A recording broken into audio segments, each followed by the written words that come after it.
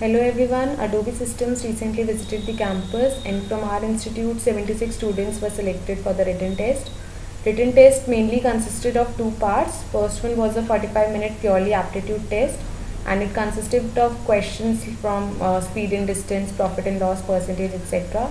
I think practicing RS Agarwal would be sufficient for that. The questions were fairly simple and I think the main deciding factor was the speed and accuracy with which you attempt a question. After 45 minutes, you get switched on to section number 2 that had 15 questions which were to be solved in a 2-hour duration. And out of those 15 questions, 7 were purely coding questions and remaining 8 questions were MCQs which were like predict the output of the following C program, and there were a few OS related questions as well. For these type of questions, you can practice latest C or tester C skills, that would be sufficient.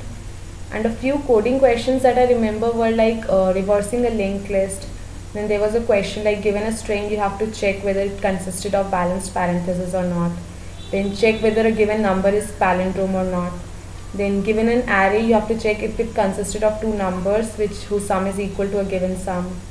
Then given a 2D matrix which each row had a number of ones followed by number of zeros, you have to return that row number which consisted of maximum number of ones.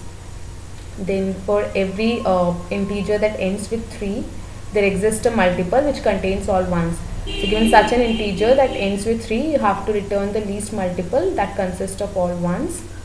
Then there was a question like you have to implement your own multiplication function without using that operator. You have to just use that addition function. For these coding questions, they were very flexible. They gave you choice. You can code it in either C, C++ or Java. And they gave their own function prototype declaration. You have to put your code within that function only. These questions were fairly simple and I think the time limit was also sufficient for them. And I think the main deciding factor was the speed with which you attempt these questions.